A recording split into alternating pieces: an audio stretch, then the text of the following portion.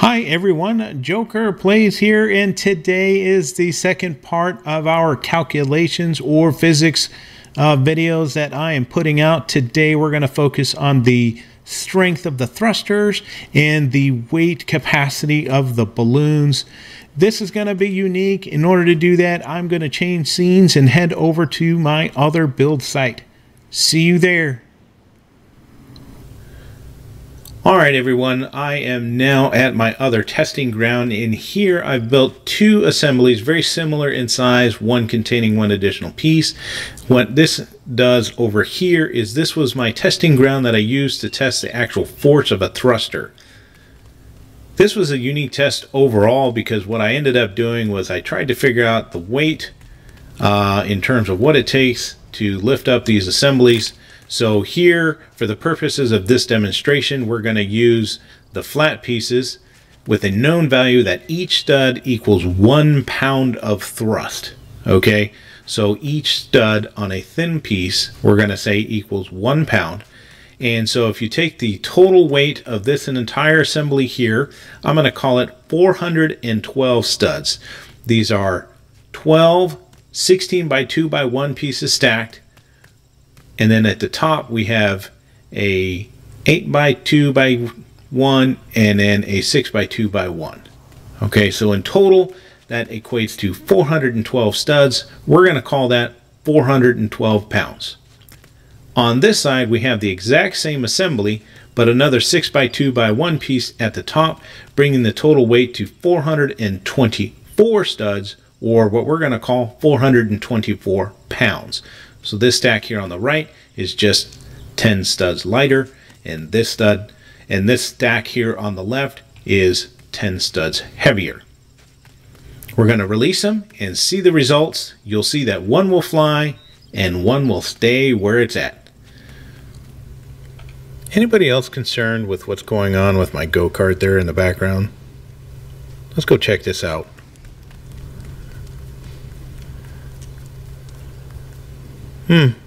Interesting. This one's in that building. My hot rod seems to be in the building here.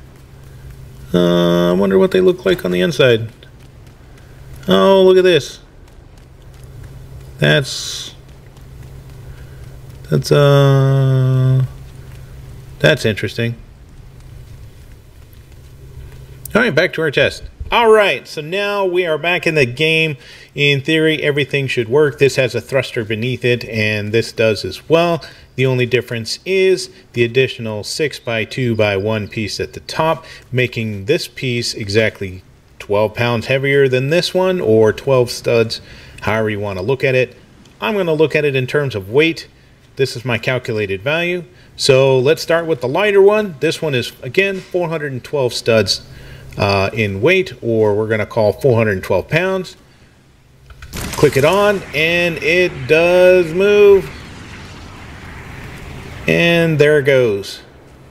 All right, now this one over here was the one that was 12 additional studs or 12 additional pounds heavier. Let's give it a go. We can hear the thruster running, but it is not moving. Therefore, the thruster does not have enough thrust to move this. We could probably just throw this in there. There you can see the thruster. Perfect. So we got no lift, right? So therefore, the strength of this thruster is between 424 and 412. Therefore, we can probably say 420 or 420 pounds of thrust is what we get out of this small thruster. So if you are going to start lifting some stuff using thrusters for propulsion, obviously if you're going straight up, you will need the full force of the thruster. But now if you want, you can calculate the number of pieces that you have to determine the number of thrusters you need to go up into the air. And oh my God, what is going on up there? Okay, back to the video. This allows you to calculate how many thrusters you may need to go up into the air. It does not account for the thrust you need to move forward. That's pretty simple. But yeah, you can see that the weight dynamics are very much alive in LEGO Fortnite, and how they do it is basically calculatable. Why is this? All right, everybody. Now it's time to calculate the weight or the pounds of thrust we can get from a large thruster. This one was kind of interesting. So I've got 16 by 2 stacked 9 high, 2 wide, and then I've got an additional 8 16 by 2s, 4 on each side. So that equates to a big number, 1,088 total studs. So we're going to call that 1,088 pounds. And then I added another 6 by 2 for a total of 12 more pounds for a grand total of 1,100 pounds. And we're going to activate the thruster. And it is starting to move very slowly. And you see barely. Okay, so what we're going to do, it went up. We're going to call this 1,100 pounds of thrust out of a large thruster. Now, if you saw in the calculation for the small thruster, that ended up being 420 pounds. So a large thruster is still shy of 3 small thrusters. 3 small thrusters equates to 1,260 pounds, whereas 1 large thruster would be 1,100 pounds of thrust. Therefore, if you're going to do thrusters, it's going to be more efficient to run 3 small than 1 large. All depends what you do, but they don't kind of equate to each other, more like the small balloons do for 5 small to every 1 large. I was kind of thinking this was going to be 3 small, but 3 small is definitely generating 120 pounds more of thrust than what 1 large engine would do. So something to keep in mind. This was kind of unique. Love doing the math. That was fun. So now when it comes to the weight of the balloons, like how much weight can they actually carry? The small one here in particular, I have an object that is 316 studs. We're going to call this 316 pounds. And then one over here that it's just slightly smaller than that. And you can see that we're generating some lift. But it seems the one that is 316 pounds is neutral buoyant. So if we push it, it's going to fly pretty level. So we're going to call that neutral. So that's neutral at 316 pounds. And if you got a chance to watch Kaboom's video on the way balloons behave nowadays, I'll put a link in the description. That's going to tell you that there's going to be a terminal height depending on the weight versus the number of balloons that you add as well. So that was a good video to watch. It kind of supplements this, but in particular, I'm focusing on the weights. And so for the weight of a small balloon, we're going to call it 316 pounds. All right, if you are wondering if there's a difference between a balloon that is actuated versus one that is already afloat, this will tell you. Utilizing the neutral buoyancy weight of 316 studs, you can see that we are not any higher, not any lower. It is neutral. So the small balloon is a small balloon whether or not it's activated or not. Let's get this out of the way and move on to the next one.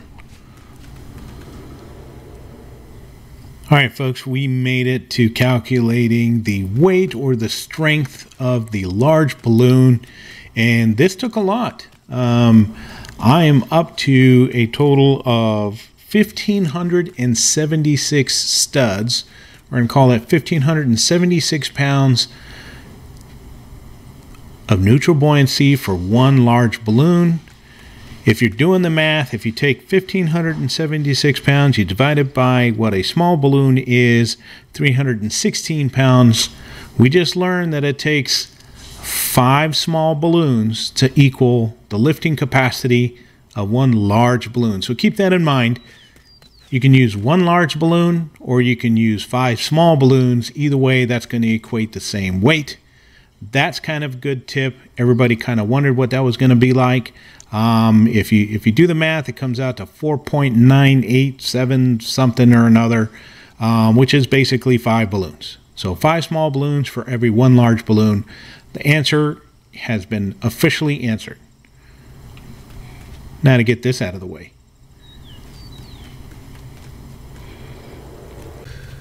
All right, so at the end of the day, why is all of this important? Well, When you understand the weight dynamics of the various materials or how they react, then you'll be able to build better, more balanced vehicles. I have in my lot over here that seems to be weird, and that one just fell. That one's kind of stuck in the air too. I don't know what's going on in this world. It's kind of unique. We'll just go with it. But yeah, I've got various built aircraft all over the place and vehicles that are all very well balanced, different designs. Hoping to add this one here to a tutorial soon. But all of this plays a role in your construction of materials, buildings, vehicles, airships, you name it. This is where weight dynamics come into play. So I just wanted to share with you what I know and what got me to where I'm at on these builds. And so now that you too have the same knowledge in terms of how weight dynamics work in LEGO Fortnite, and I look forward to seeing your builds that are better balanced and better, well, suited for flight. So everyone, thank you again for watching, and until next time, keep gaming in your crosshairs. Hi everybody, real quick here. YouTube seems to think that you're going to like the two videos that you see on your screen. So if you get a chance, please like and subscribe this video and click on some additional content I have to offer. So yeah, thanks for watching.